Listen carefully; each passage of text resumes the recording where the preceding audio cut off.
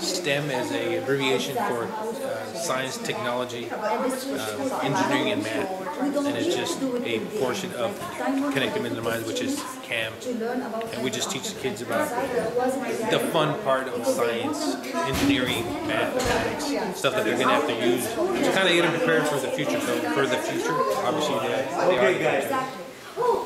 Well, this originally started to procedures for gynecological surgery and urological surgery.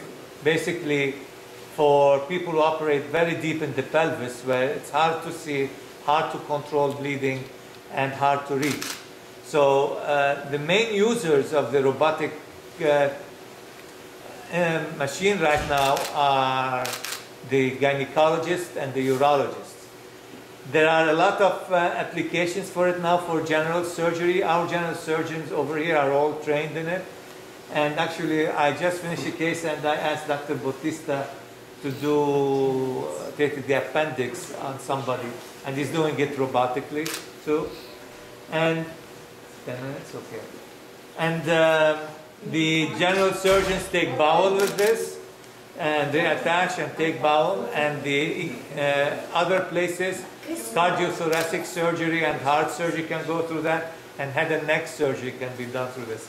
Neurosurgeons now are learning how to extend the technology into their field too.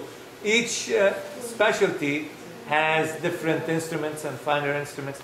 For general surgery, urologists and gynecologists, the instruments are essentially interchangeable with minor variations depending on the procedure done.